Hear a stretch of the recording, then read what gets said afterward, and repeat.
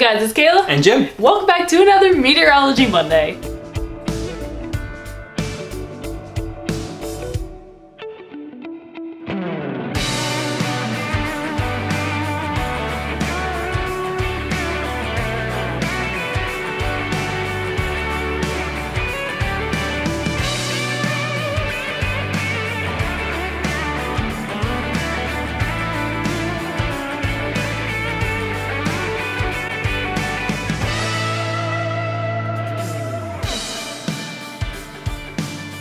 Today we are going to be covering a very interesting topic, but before we get into that, we have just hit 6,000 of you subscribed here on YouTube, which is an insane number for the two of us who just sit here and make videos about weather, and we never thought that we would reach that number. So we wanted to take a minute to say, if you're new around here, thank you so much for subscribing and joining the Meteotech Weather family. And if you've been here for a while, as I know a bunch of you have, thanks for sticking around and supporting us all these years. With that, what are we talking about today?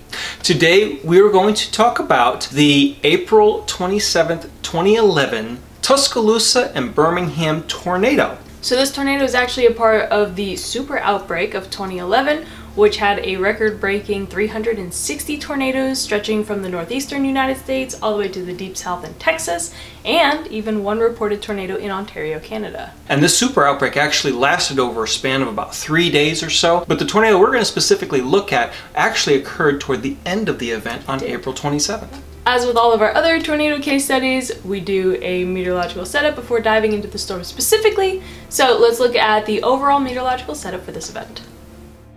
As early as Saturday, April 23rd, 2011, forecasters were seeing ingredients coming together to produce a major severe weather outbreak across the Arklatex region on Day 4, April 26th, and the Ohio, Tennessee Valley, and Deep South on Day 5, April 27th. Forecast models were predicting a strong jet stream to carve out a deep trough over the Rockies, with a mid-level shortwave quickly developing and strengthening by April 26th.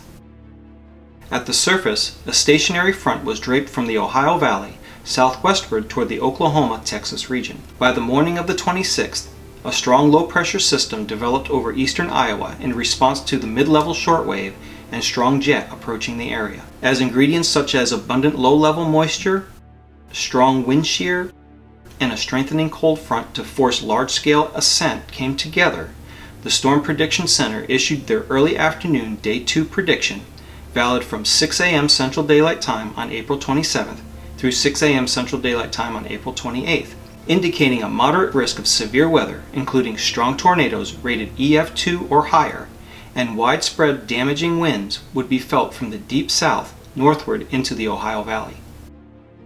This risk would be upgraded to a high risk on the morning of April 27th, with their associated mesoscale discussion stating a dangerous tornado outbreak capable of producing several violent and long-tracked EF4 tornadoes or stronger was expected.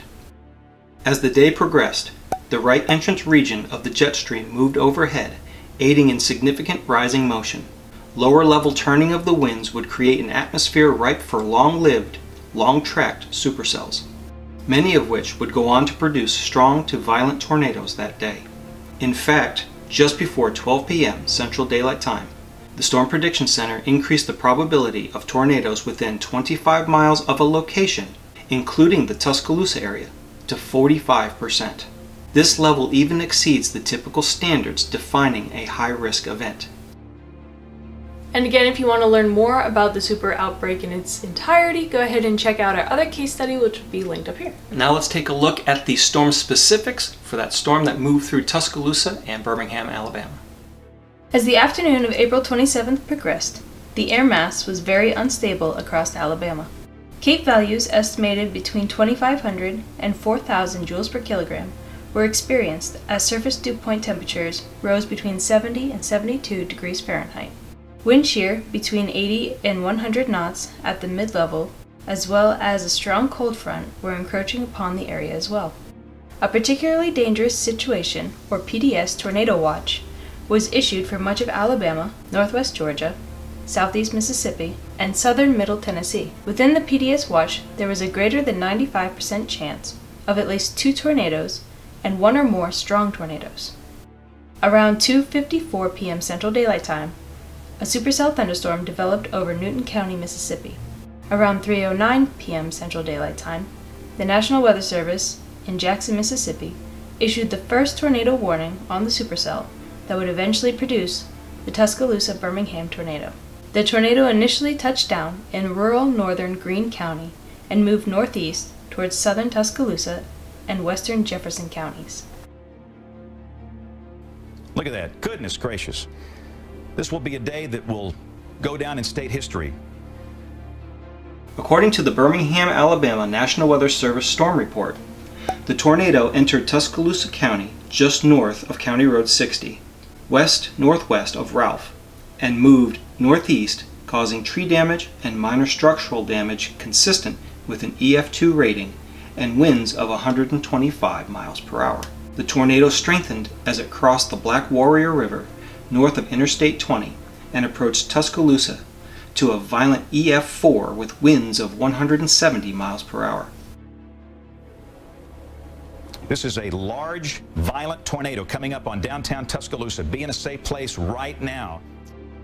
As the tornado approached Interstate 359, several buildings were destroyed, including the Tuscaloosa County Emergency Operations Center.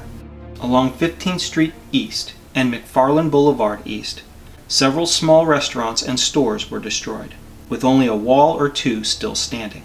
The tornado devastated the Cedar Crest neighborhood just north of 15th Street, leveling many cinder block homes and causing at least 3 fatalities. The tornado crossed McFarland Boulevard, where it destroyed additional stores and restaurants. The tornado crossed University Boulevard in the Alberta City community. Alberta Elementary School suffered nearly complete destruction, with only a few portions of walls still standing. A nearby 2-story apartment building was reduced to rubble, sitting on the foundation. The Alberta Park Shopping Center was completely destroyed with no wall standing and a pile of debris on the foundation. Cinder block construction homes in the surrounding neighborhood were completely destroyed, and in a few cases, debris was swept away from the site. The tornado continued northeast and struck the Chastain Manor apartments at the north end of 34th Ave East. Buildings on the east side of this new 2-story apartment complex were completely destroyed, with only a pile of debris remaining and a few walls set into the hillside. A small clubhouse that was anchored to a foundation, but with apparently no interior walls, was completely destroyed and swept from its foundation. Similar devastation to homes and businesses was noted along both sides of County Route 45 near 1st Street East and locations to the northeast. This thing looks like it might be over 1/2 mile wide, maybe up to 3/4 of a mile wide. East of Holt, the tornado path width widened from 1/2 mile to around 1 mile. The tornado crossed Holt-Peterson Road just northwest of Clinker Road, where 2 homes were completely destroyed. One home on a foundation was swept clean, with only floor joists remaining attached to the foundation.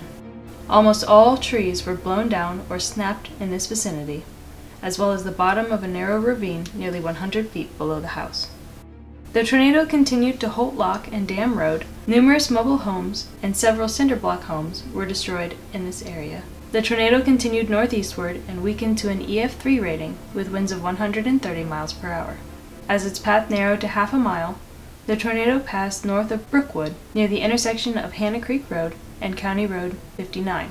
Several mobile homes were destroyed, cinder block homes received heavy damage, and significant tree damage was noted in this area. The tornado moved parallel to Hannah Creek Road, where it caused extensive tree damage and destroyed at least 1 mobile home. The tornado crossed County Road 99 and moved into western Jefferson County 4 miles north of Aberdeen. In the Concord area, the tornado became violent once again, with total destruction noted to a few small retail shops along County Road 46. Only piles of debris were left on the foundation. In addition, several cinder block homes were completely destroyed with debris swept away. Numerous other homes in the area were destroyed with only a few interior walls left standing. The tornado continued northeastward out of the Concord area and into the Pleasant Grove community. It looks like, Greg, the mesocyclone may be right down almost on the ground. It's amazing. Wow. Yeah, that's what we think, Jeff, that this has gotten basically so strong that the wall cloud is all the way to the ground and the tornado is embedded in it. The two have basically just merged into one big, strong, rotating storm. EF4 damage was prevalent here, with slabs wiped clean, though the debris from each house had not been removed by the winds. The majority of it remained within a couple yards of the home. It was here in Pleasant Grove where evidence of vehicles being moved by the winds became obvious, though most were only tossed 10 to 15 yards, if they were picked up at all. Additionally, wind rowing of debris was evident through the Pleasant Grove community, which is characteristic of a storm of this magnitude. The tornado quickly moved out of the Pleasant Grove area and into the McDonald Chapel community. It was here in McDonald Chapel where evidence of a slight weakening of the tornado became clear. No vehicles were tossed, only pushed slightly from their original position. Many homes in this area were constructed by the method of pier and beam foundation, which led to some of the major destruction, as this construction will not withstand winds of this magnitude. A four-sided brick home in the same area only lost a roof and no exterior walls, which is indicative of EF2 damage. At least one death occurred here. After the tornado moved through the McDonald Chapel area, it moved into the area of Smithfield Estates, with significant home damage along Cherry Avenue, between Daniel Payne Drive and Veterans Memorial Drive. Numerous homes sustained damage in this area, and a two-story apartment complex had a large portion of its roof lifted and removed. The damage sustained in this area is consistent with EF2 wind damage. By the time the tornado reached Interstate 65, it was evident that the storm was losing its energy. The damage in the Fultondale area included folded light poles along the interstate and roof damage to the Days Inn on US Highway 31. To the east of US 31, the damage quickly diminished from EF2 intensity to EF1 and eventually EF0. The tornado lifted just to the west of Alabama Highway 79, about 2 miles north of the city of Tarrant, though the storm was not done. The storm did regenerate itself and eventually put down an EF4 tornado in the Ohatchee area. In summary, this supercell lasted about 7 hours and 24 minutes, traveling from Newton County, Mississippi to Macon County, North Carolina, a distance of approximately 380 miles. An hour and a half of that time was when the storm moved through Tuscaloosa northeastward to Birmingham. The supercell produced several strong to violent tornadoes along the way, with numerous areas, including Tuscaloosa, receiving EF4 damage. Tornado warnings for counties in central Alabama were in effect from 3:38 p.m. until 8 p.m. Central Daylight Time with this supercell. In total, there were 64 fatalities, including 6 University of Alabama students, and over 1,500 people were injured. Damage was estimated around $2.4 billion 2011 US dollars. This surpassed the 1999 Bridge Creek, Moore, Oklahoma tornado as the costliest single tornado in US history at that time. However, this record would be short-lived, as less than a month later, this number would be surpassed by the Joplin, Missouri EF5 tornado, which caused $2.8 billion in damage.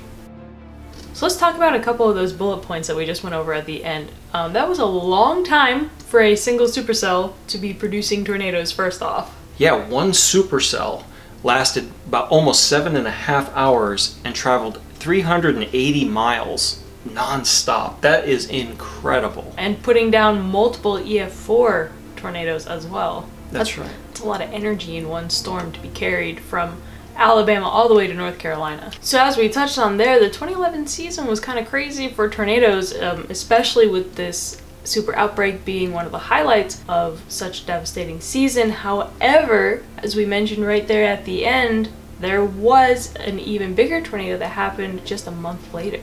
That's right, and it cost even more than this tornado. So incredible season for tornadoes that year. It brings up the similarities for me to the 2013 season, where you had obviously the destructive EF5 that happened in Moore, Oklahoma, and then just a couple weeks later you had El Reno on top of that. I really enjoy doing these case studies. Yeah, it's very cool to look back at these historical events, even how the weather patterns are different then compared to now.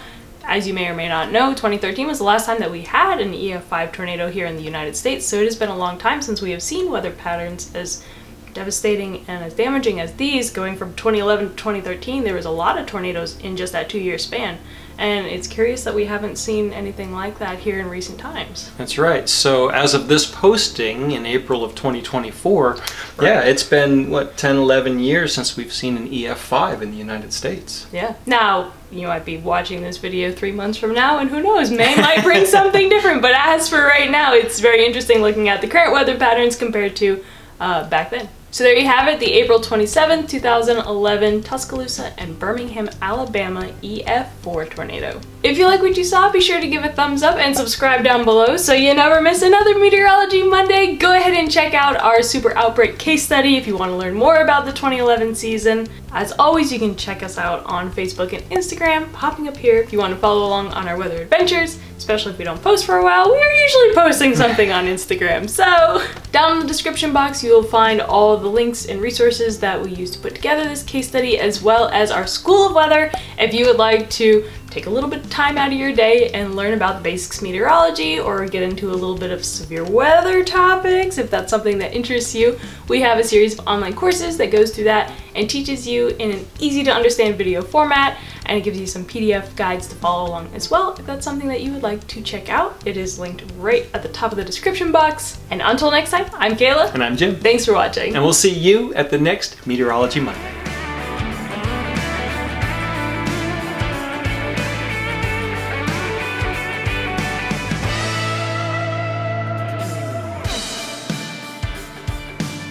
That's my creativity for the day. That's why we have everything else written down.